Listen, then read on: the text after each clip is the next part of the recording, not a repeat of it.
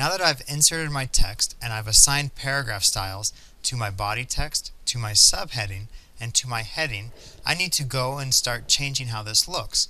First of all, with my heading, I'm going to double click on heading 1, and over here on the left you can see all of the options that you can do to this text. So what I want to do first of all, basic character formats, I'm going to click on this one. I want to change the font. Because it is a heading, I'm going to change it to a sans serif font, Arial, make it easier to read, and I want the font a little bit larger, so I'm going to change it to 18. There's a lot of other options you can do. For right now, we're going to stick with that one. Go ahead and select OK.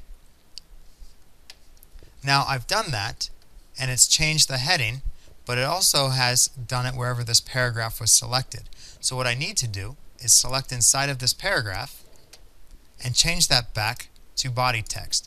Notice how it adjusts the text, but it also adjusted up here where my heading text was. Now my subheading text right here, subheading 2, I can go ahead and adjust this as well. And I'm going to change this to basic format. I'm going to change it also to Arial. And I'm going to change it to Arial italic, and I'm going to keep it at point size 12 right here. And select OK. Now I can move this around wherever I want it to be. I'm going to go ahead and do that. And looking at my body text, I realize the text is too big to fit everything inside here. So what I'm going to do is select inside the body text. You don't have to do this, and I just moved it by accident. Control Z will undo. Select the text, and then go over here to where it says body text. Double click. And we're going to change the basic character formats to this one. Instead of Times New Roman size 12, let's shrink it down to Times New Roman size 10. Click OK. And now we can see our text has shrunk down, and we can see it a little bit more. We can still see it doesn't quite fit inside our boxes. So I'm going to create these boxes a little bit bigger, and it's still not quite fitting. So what I want to do is I want this to carry over to the next page as well. To do this, I'm going to create a new text box.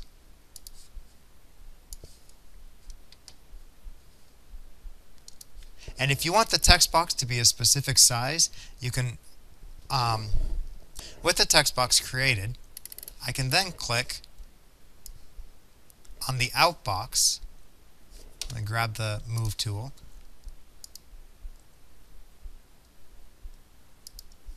And it carries my text. If I click on the spacebar on the keyboard, it lets me move through the document, and I'm going to link that text inside here.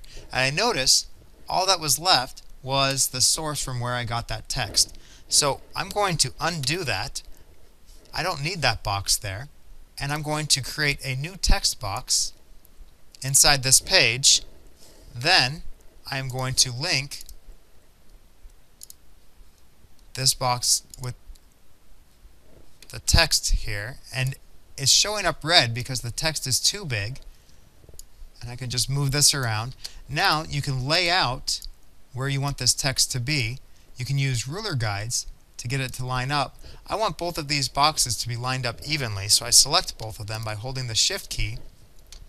With them selected, I go up to Window, and then I go down to